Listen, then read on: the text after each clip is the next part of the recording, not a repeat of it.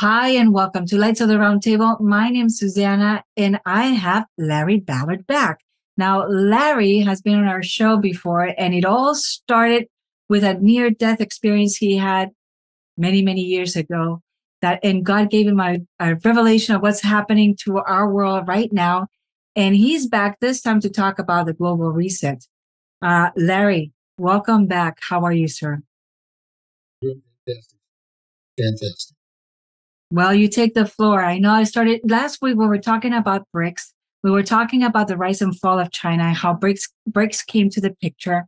And now we're talking about the Great Reset. And we know that the Great Reset, there's two players going on.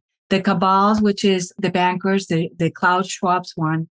And then the other reset, which is the quantum financial reset that is being championed by the white hats. And well, that's going on behind the scenes, and I'll let you explain it all, but thank you for coming. Yeah, go ahead. You take the floor, sir. All right, maybe a summary. For those who don't know what BRICS is, let's review real quick. BRICS is a 5-nation coalition that's attempting to dethrone the United States as the sole world's reserve currency. And they want to basically be able to allow nations to buy oil and other internationally traded commodities using other than the U.S. dollars. And BRICS stands for Brazil, Russia, India, China, and South Africa. So that coalition has existed for 2 years, but it didn't have teeth until the last few months when Saudi Arabia, frustrated with Mr. Biden's policies, aligned itself with BRICS and said, guess what, folks? We're willing to trade our oil in something other than U.S. dollars. And that has caused a cascade that's going to accelerate the process of coming in to the financial reset. So what do I see as the process that is now collapsing the global financial system? Something that's never happened before. We've had depressions, but in my lifetime, we have not seen a total collapse of the global financial system. So what's happening? There's a formula that they use. When they want to take us into financial distress, they increase the money supply. Well, they've never increased the money supply nearly to what they have done now, because with COVID, every nation in the world printed money to nauseam, and the nations are up to their noses in debt. And now the United States comes in, and what they typically do, they're part of the globalist economy, is they target us at an investment. They basically expand the bubble, and we go into deep, deep, deep debt. And at the final end, they draw back the credit. So where the global elite are now, the bankers, the Fed, are basically increasing the interest rates, and that's what's driving this collapse process. So the U.S. is consistently raising its interest rates now, and the other nations of the world, since they're not the global financial system of the world, are not able to absorb those increases in interest rate. So their currencies are devaluing. And I'll give you two examples. Britain, within the last couple of months, just barely missed collapsing. They had to bail out their bond system. And Japan had the same thing happen. So let's use Japan as an example of what's happening to nations all around the world. Their currency is devalued 40% in the last couple of months.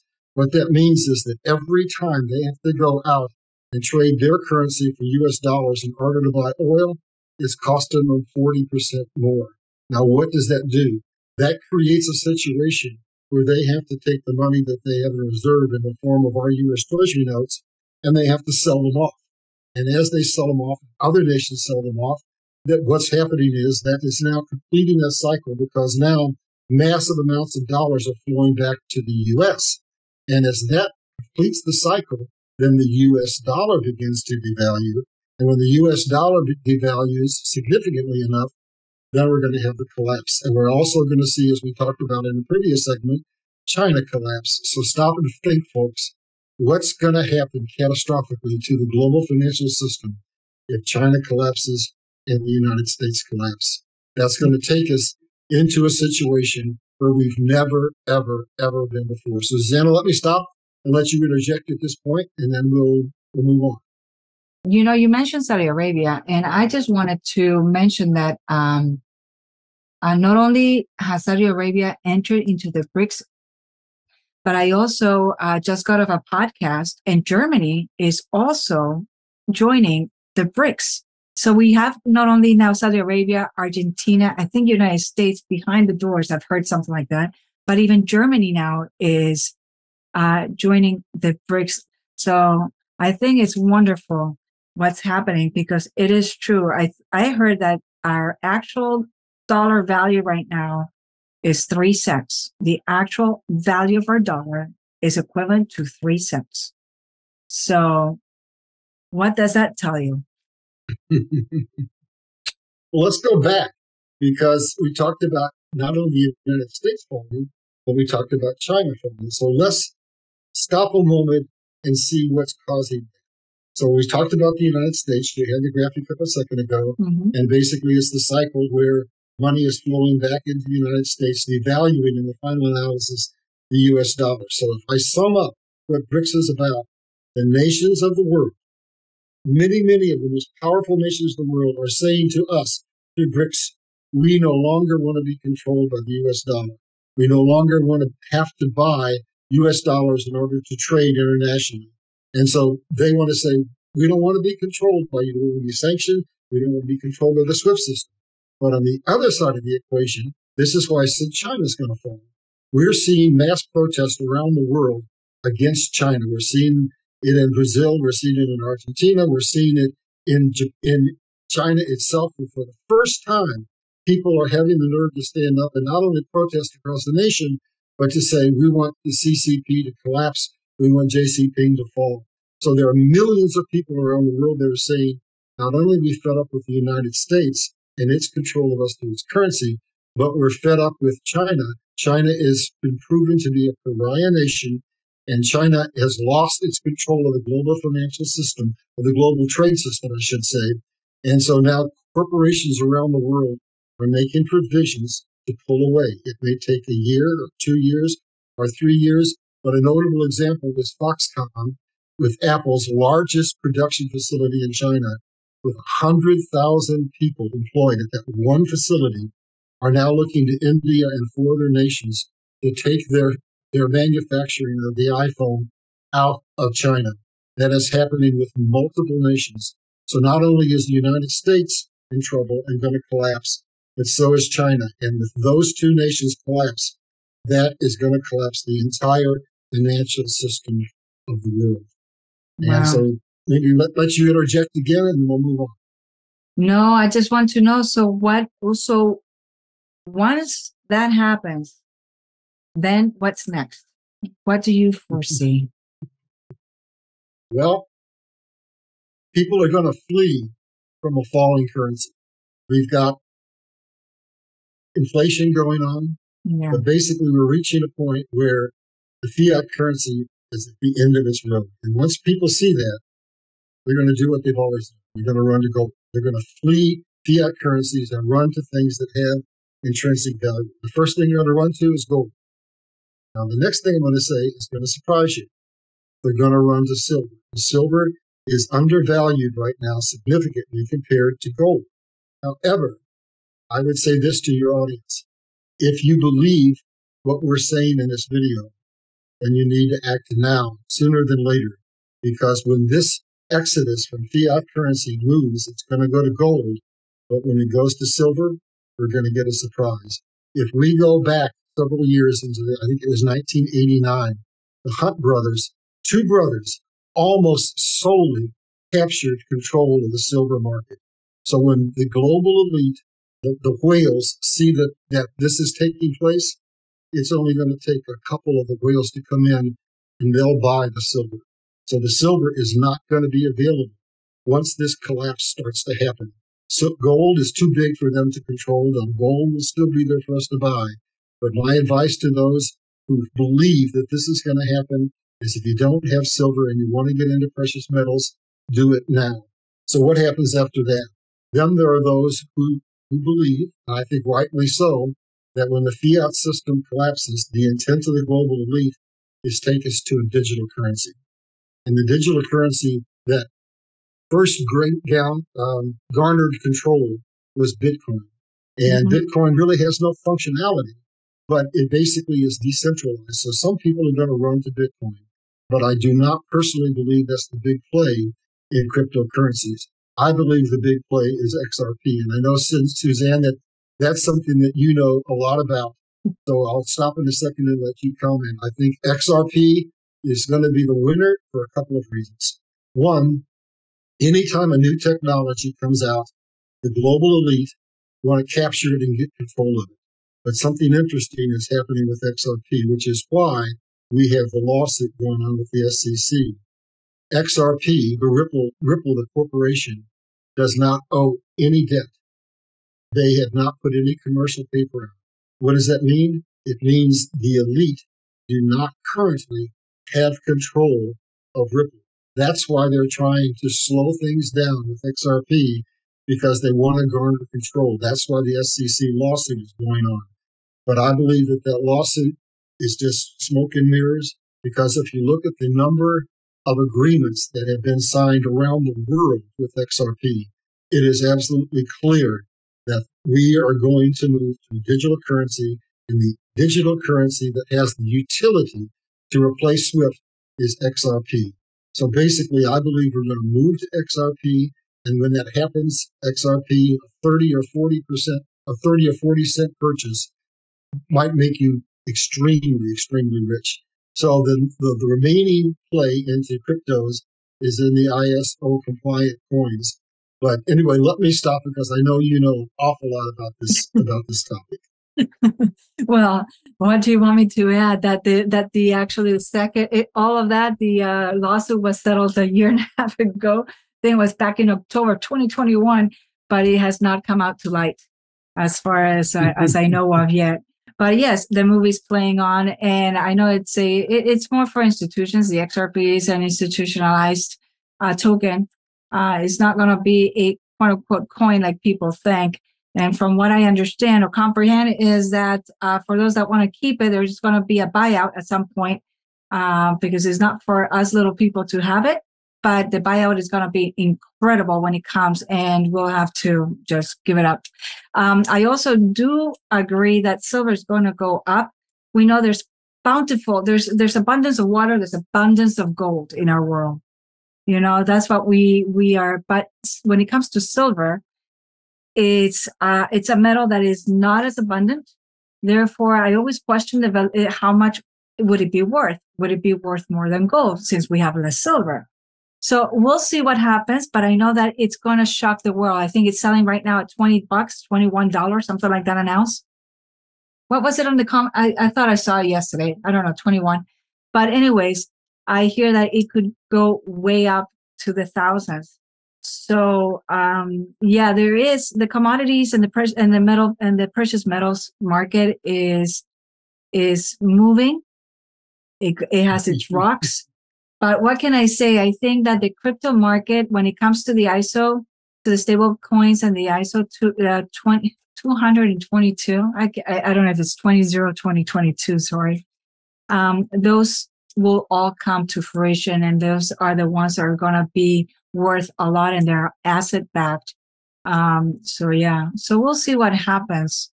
But I think that, I don't know about you, Larry, when it comes to the RV, to the revaluation of foreign currencies, and to gold and silver, I don't know if everything's going to be immediately happening, or I have a feeling that maybe crypto will start breaking away before we see the gold and the silver and the RV. That's the sense I got from talking to various sources, but I don't know. We'll see. It's a speculative game right at the most at this point. So we'll see.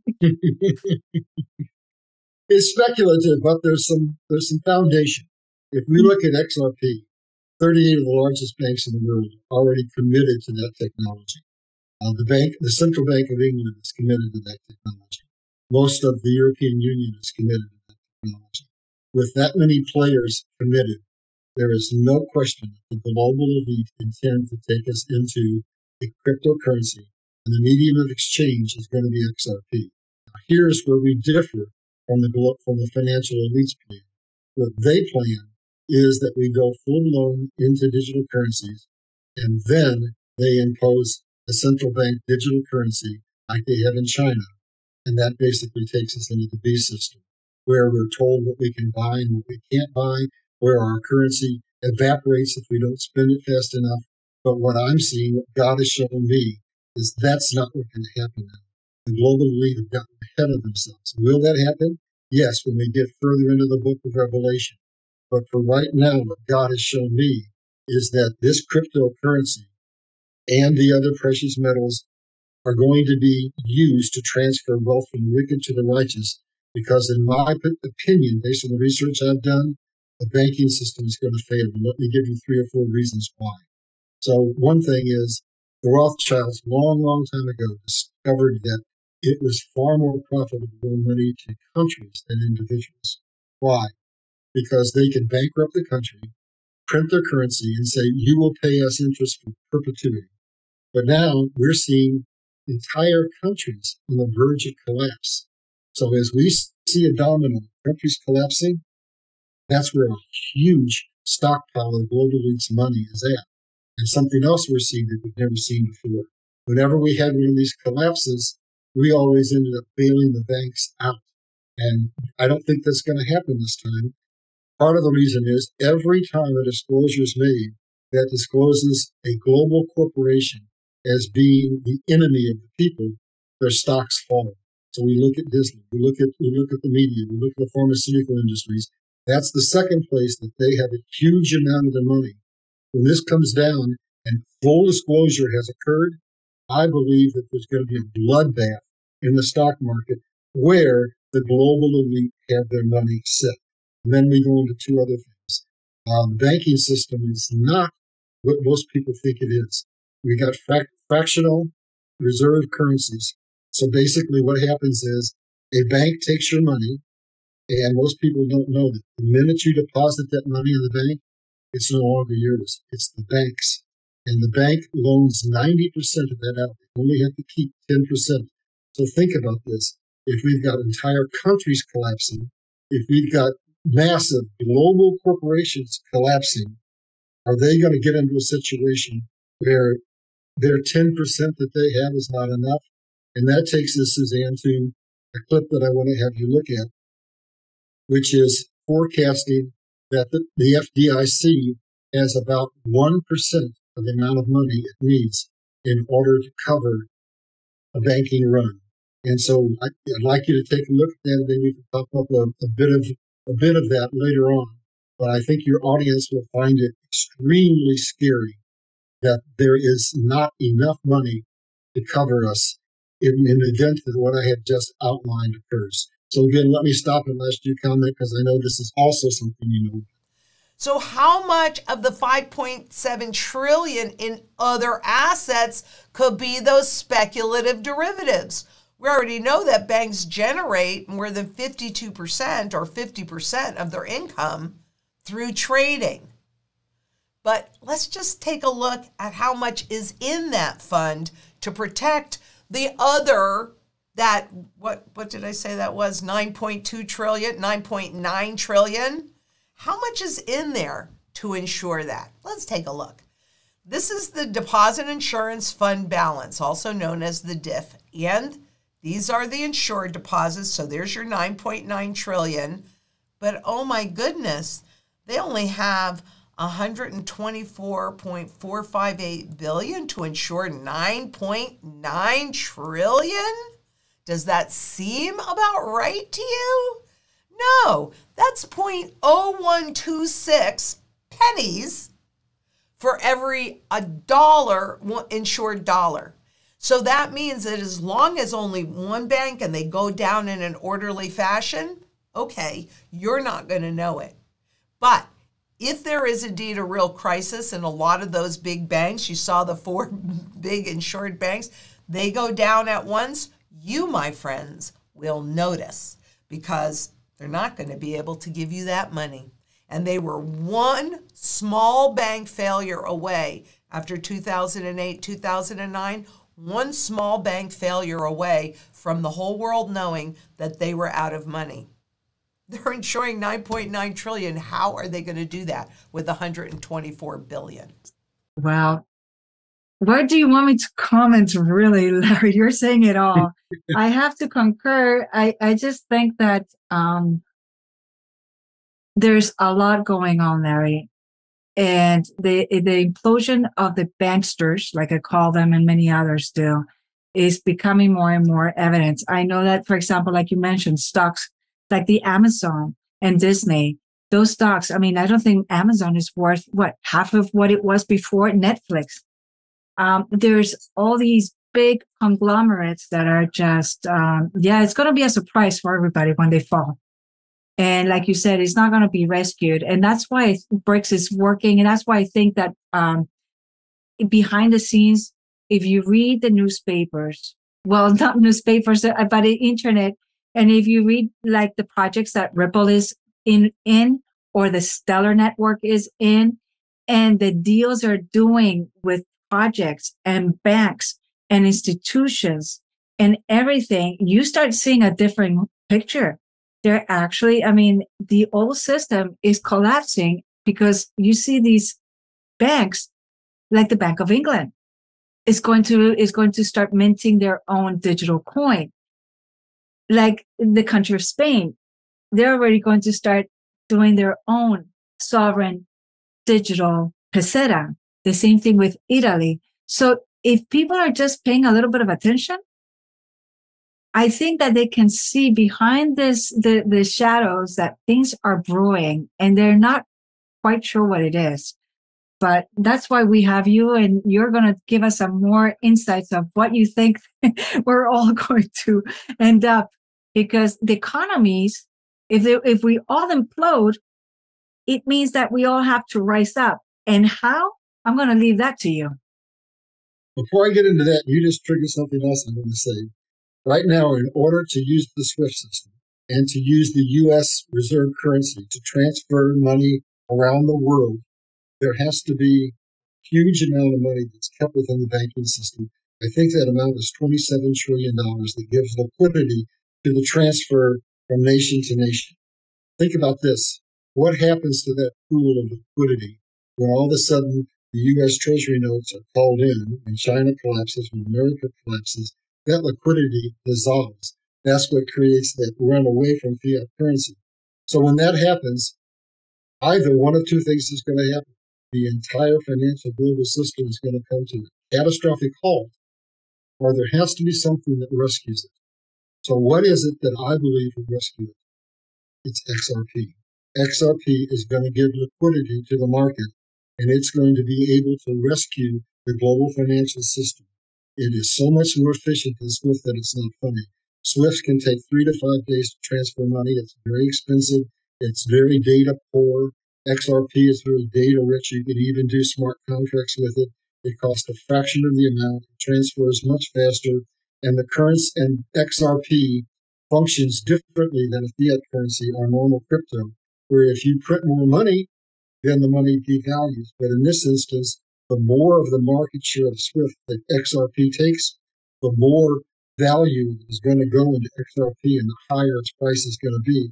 So XRP is going to be the inverse of the fiat system, and it's going to be what rescues us from this financial collapse and creates the opportunity for a comeback. And that comeback, I believe, is going to come from America. When China collapses, it has so many things that are pressing against it that it will not rise back up again as a global superpower. I believe it will be a regional superpower, but the United States will benefit greatly from nations leaving. India will benefit, other nations will benefit. America will be the phoenix that rises to save. Now I want to take you into history and to some insights from God. So we've talked about this, and now I'm going to lay the bombshell on you. What is likely to be, in my opinion, the new financial system. It's far more than just XRP. It is a total retooling of the entire global economic system. Think about this. Where the nations of the world have gotten into debt is that China, which is just a redo of the British free trade system that created goods that were so cheap that other nations couldn't compete against them, and those nations were de-industrialized and driven into debt. So that's what China's done to us. So that's the core root of what's caused this financial crisis that we have. So what's the inverse of that? So China makes products that have planned obsolescence so that we have to again and again and again and consume more and more resources. And what do the Global League tell us? We have a resource consumption problem. So what's the answer? The answer rests in American history and in what I believe to be God's plan. Way back, immediately following the Civil War, America began a monumental skyrocket rise in power and in finance. It created the transcontinental railroad system and exported it to Europe. It created the Industrial Revolution and exported that technology to Europe. And the whole world was rising in terms of the standard of living. It was called the American economic system. And it was referred to by Lincoln as the only system in the history of the world that equalized or elevated all mankind. So it's that disproportionate income level and the strife that occurs in nations that causes wars. If we can create a system that equalizes and elevates all mankind, the cost of war is gone. We're going to be able to do amazing things. So here's what I see. I see the American economic system is coming back. I've given it a new name. I call it Equalitarianism. It's the system that is going to say that as we leave China, our tooling is going to have to be redone for our manufacturing. We're going to have the opportunity to tool products that are designed to last as long as humanly possible. And that is going to dramatically affect our resource consumption in a positive way. And basically, we're going to be able to move into an entirely new kind of an economy. We're going to have an economy where nations cooperate, where things are designed to have longevity and reusability, where we have a deglobalization occurring, where the manufacturing is leaving China, is going to multiple different countries around the world, so that no one nation can control the money supply, no one nation can control trade, and basically we all are forced to cooperate. So what I see happening is instead of having finished goods shipped out of China all around the world, the people in Africa and other resource-rich nations are going to get together and do something like what OPEC did. What they're going to say is, you can't make those finished goods without our natural resources. So we're going to have a new game in town. And what we're going to do is we're going to say, we will cooperate with you if you cooperate with us. And what I see is deglobalization, where we have stockpiles of natural resources backed by cooperative agreements between nations. And then the technologically advanced nations will build development centers around those resources. And basically all the nations of the world will have an opportunity to participate in a new financial system. They'll be able to control natural resources, manufacturing, trade, and money. So everybody will have skin in the game. And what that will do is that will change the world. That will take us into what I believe God is ushering in now, into the latter day rain, into God's harvest, into a time where we're going to have unparalleled peace, where we're going to be able to dethrone the CIA, the military industrial complex, where we're going to be able to basically turn the entire economic system of the world upside down into a fairer, more just system. And when that happens, as we were talking earlier, the banks are going to fail. 4 big banks, in my opinion, are going to fail. And as they come down, that's going to be the cascade that causes this whole process to regen. And I want the audience to think about it. What a wonderful world it would be if we were no longer put into slavery by the global financial elite, if everybody had an opportunity to have a decent standard of living. And that takes us into NESARA. And I want to tell you a little bit of history about NESARA. Most people don't know that it's been on the table for a long, long time. And a lot of people don't even know what it is. But I want to take you back to 1963. In 1963, Kennedy was assassinated. And all these years later, decades later, they still will not release all the information about that assassination. So I want to bring forward a couple of things for the audience to think about. Here's what was happening. Kennedy was coming against the Fed. He had actually printed several certificates and was going to get rid of the Fed. He was coming against the CIA and FBI and saying that they were traitors. He was not willing to send more troops into Vietnam, so he was coming against the military-industrial complex. But there was one more thing that was in the mix. He was trying to implement NESARA. When he collapsed the Fed, he was going to implement NESARA and take us into the very scenario that we're talking about right now. So it's been from 1963 till now that people have been behind the scenes, as you and I call them, the white hats, undoing the global financial elite system, bringing the mega banks down, bringing the mega corporations down, and creating an opportunity where we can have a period of peace on earth, where people cooperate, where we can address the issues that are really hurting us. We talk about maybe we move forward to the green movement, which is a bunch of bunk. Basically, we have climate issues, yes, we do, but they're not caused by carbon. They're caused by something else. As a matter of fact, if I go back far enough, the time in the history of the world when everything was the most prolific was during the dinosaurs, when there were hundreds of volcanoes erupting, 300 times more carbon in the atmosphere, yet the plants were bigger, the animals were bigger, everything was bitter. So here's what NASA has told us. NASA accidentally told us the truth behind climate change. They said that we know with our telescopes and our instruments that every planet in our solar system is having similar climatic changes to the Earth. The temperature is rising proportionally. So what does that tell us? It's not something that's imminent from Earth. It's emanating from the solar system. It's emanating from the sun. And we know from past history that when we're at a particular point in the solar system, there's increased gravitational pull. And right now, we're in the middle of a 15 million mile black hole that's causing an increased gravitational pull on the Earth, causing increased sunspot activity. And when there's less sunspot activity, the temperature cools. When there's more sunspot activity, the temperature heats. So there's a plausible reason for why we're having the warming cycles that we're having, but it goes beyond that. That is controllable. That's not nearly as catastrophic as we think it is because we have something called HAARP. And in 1970, America entered into, catch this, a treaty with Russia. And that treaty said that we would not use something called HAARP as a weapon of war across borders. And so what HAARP is a technology that controls weather. It can cause earthquakes, it can cause hurricanes, tornadoes, floods, droughts. So the global elite want to control all the necessities of life and bring us into a point where we just say we surrender. So what I want the people to know is it's not what you think it is. HAARP can be used if once we get control of the system, it can be used to benefit mankind, not to harm mankind. And we're going to be able to solve the problems that we have relating to the climate. And the biggest one is not carbon. It's a shortage of water. And there's some 600 patents that have been shelved that I believe under NESARA are going to be released.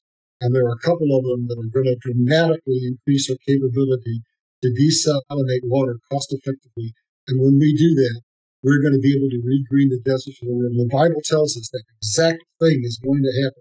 Israel has already done it. And the nation in the world, the only nation that does not have a single river at all, is Saudi Arabia. And they have done some amazing things with water conservation and with desalination. And they have now gotten to the point that they are exporting food instead of importing food. And if they can do it with not a single river, we can do it. We can re-green the earth. So the story that they're telling us is absolutely a lie. There is plenty of water. We just have to manage it correctly.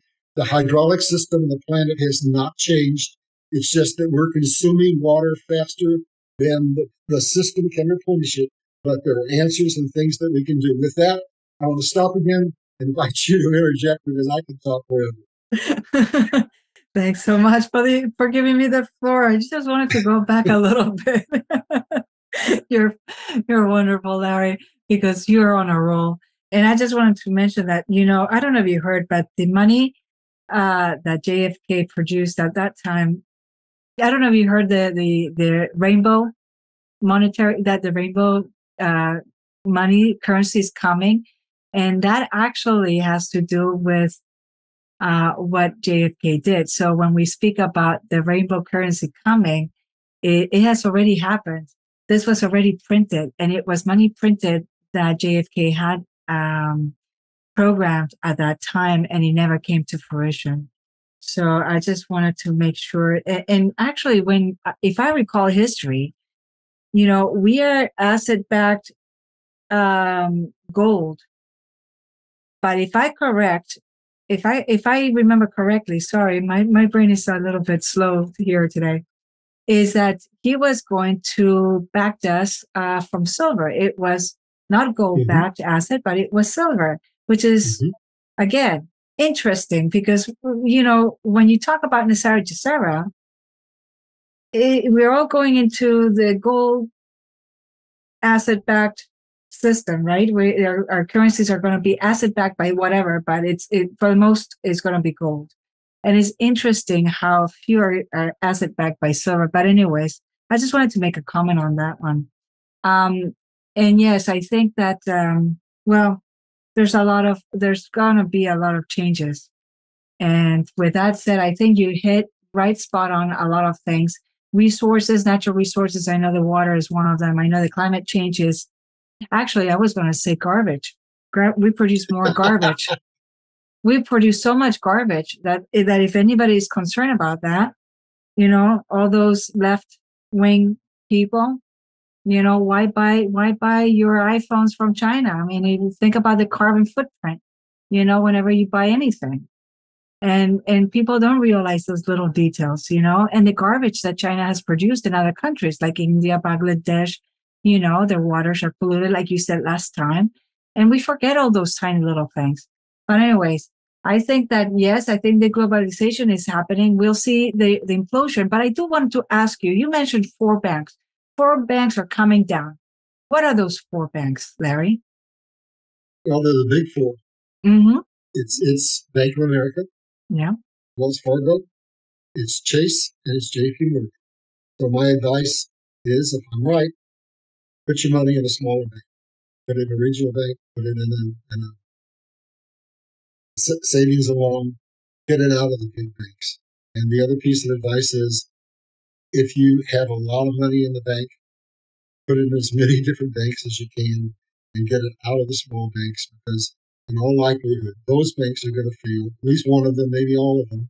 And if we talked about the FDIC system doesn't have enough money to absorb a collapse of that magnitude. But if you can find some small regional banks that have appropriately managed themselves, you're going to be better off. So that would be my advice in terms of the banking system. Yeah. Have you heard of Basel, Larry? The Basel protocol? All right. Because I was talking to some of the quantum stellar initiatives, because there's a lot of, besides the XRP, there's XLM and XDC and Algo, and there are a couple of stable cryptos that are asset-backed, and they're part of the institutions and ledgers and all sorts of things that are just coming to fruition. Well, and they're in beta mode. But Basel is, let me see.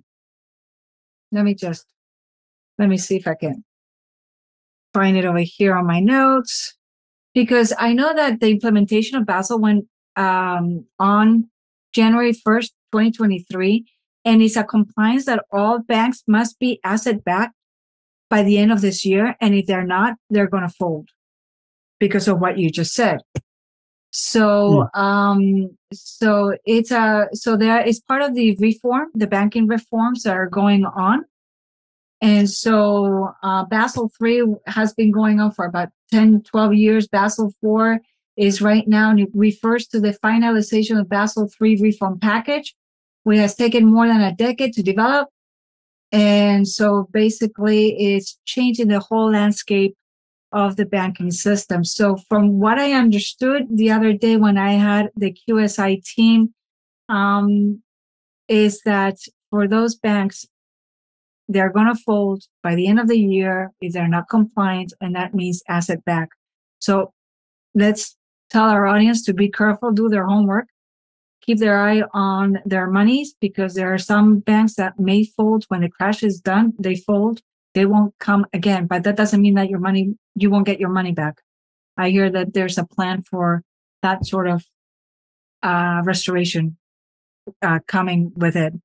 But yes, and I've also heard that if you have any private little monies on stocks, that are not IRA, like if you have funds on ETFs or any sort of other type of, I don't know, hedge funds or anything, who wants to invest on hedge funds? But anyways, if you have anything on stocks, I've also been told that it's best to remove it and spread your risks elsewhere. Because when that collapses, there's a lot of companies that are not going to make it through the collapse because of lack of liquidity, lack of asset backed and all that stuff. So there's a lot of commotion happening. So that's all I wanted to mention, and to add a point, because I know that things are happening and might happen pretty soon. I think you've taken me almost to the end of this, but you did jog another comment that I want to make. This collapse is, again, going to be different than other collapses. We've had collapses before. What happens is the elite cause the rise in the value of the stock market or the housing market or whatever. Well, they own those assets. They have controlling interests of the stock of those companies, and they are own Fannie and Freddie. So they're making money as they're causing the bubble to go up. Then it collapses. However, the system bails them out at the end, and so then they buy back those same assets that made a fortune on as the bubble went up. They buy them back for 10 cents on the dollar or whatever. This time, many of those corporations, which is what you're alluding to, are going to go under. So if people can find a place to park their money, you can put it into precious metals, as we've been talking about, on crypto. You can also put it into anything that's got real value, land, artwork, whatever, real estate. And then you can pull it out. And this time what's going to happen is you're going to see the survivors in the stock market, and we're going to be able to invest in these corporations. We're going to be able, especially if you've made some real money in the transfer of wealth through the crypto market, you're going to be able to come back in and invest again in the stocks that are surviving. And then here's the one comment that I make. Look at the ones that are necessities, that are absolutely crucial in manufacturing products that have to do with food, that have to do with energy, because those stocks mandatorily must come back. So many of these others will come back over years, even decades, but stocks that are necessities for life will come rebounding back very fast. So with that, I think that's everything I have to say. Unless you have something else to comment? Yeah, no, I think the essentials is true. Essentials are the things that are coming back. And just one more thing. There is a stellar ledger that people should look into it. If you want to find out more on how you can start creating generational wealth for fractions of pennies, look into the stellar ledger. There is a group that is trying to educate on the opportunities, and that is called the Quantum Stellar Initiative. And I'll tell you, the seized assets that capitulated under Trump, those are being uploaded as we speak on a daily basis. They're being valued, and those are uploaded by the military, the White Hats, as well as all sorts of commodities. A lot of the banks are there too. And everything is asset backed, and it's a world of, it's going to be a world in the future that's going to be transparent. It's going to be the people's ledger, and XRP is going to be for the institutions. And so there's a lot of opportunities. And if you want to take a look, just go there. So with that said, Larry, I don't know about you, but I thought that you gave some amazing insights of what's coming. You explained it beautifully. And all I can say is that at least we want people to brace themselves, because we are still not in the bumpy road, and it's going to get a little worse before we see that collapse. And I think 2023 is going to be, apparently from what I hear, the year that we're going to collapse and the phoenix rises. Well, Larry, we hope to see you again I'm sure we can come up with other podcasts. You have a wealth of knowledge. Do come back. Thank you so much, sir. Have a good day, Susan.